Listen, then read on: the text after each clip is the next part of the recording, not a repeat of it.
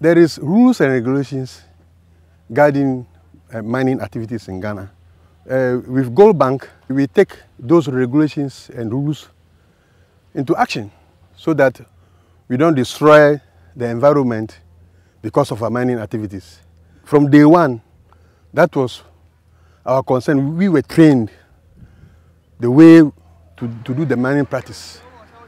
You know, when the Mineral Commission and the EPE comes for inspections and all these things, they go and tell the neighborhood groups that, hey, go to Goldbank and see how they are working.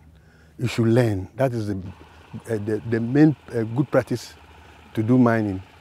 So that is it. That is why Estrago has given us a very big location in their concession. We have about 2,000 acres. But the small groups, some of them 100 acres, 50, and maybe 25 acres. What I like about the small mines is it makes job creation to the small communities, because the small scale mining doesn't need too much of expertise.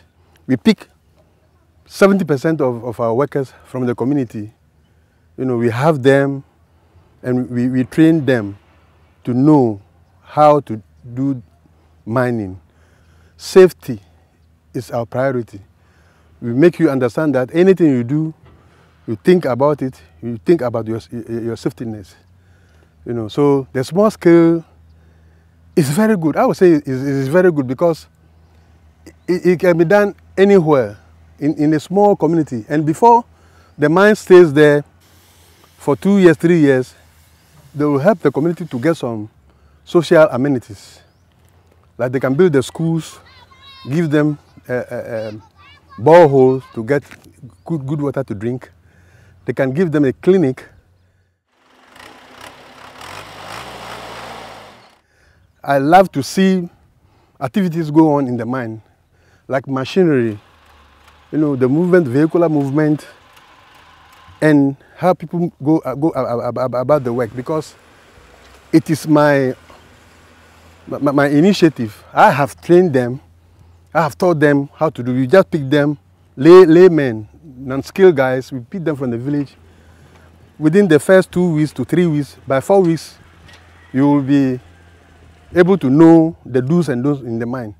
So as the supervisor or the foreman of the project, I goes around every hour, 1.5 hours, go around to all the sessions and see how they are faring. That makes me very healthy and interesting, because I do a lot of walking.